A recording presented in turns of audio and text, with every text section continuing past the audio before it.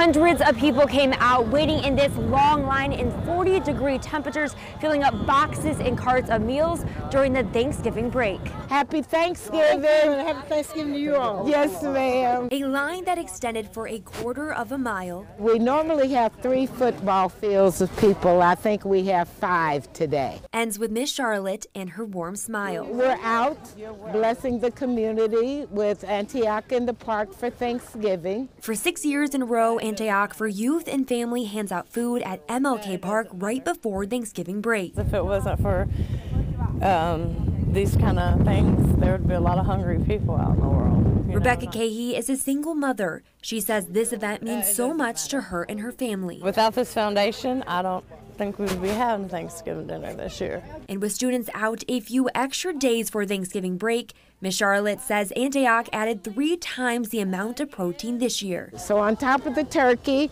they have hamburger patties, bacon, chicken legs. And that's going to help out immensely, you know, because these little critters, they'll eat you out of house and home.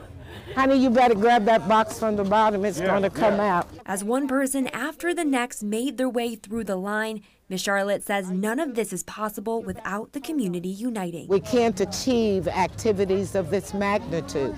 So partnerships in any community and building that partnership element is critically important. Miss Charlotte from Antioch says every family will leave with about 100 pounds of food for this Thanksgiving. Reporting in Fort Smith, Kendall Ashman, 4029 News.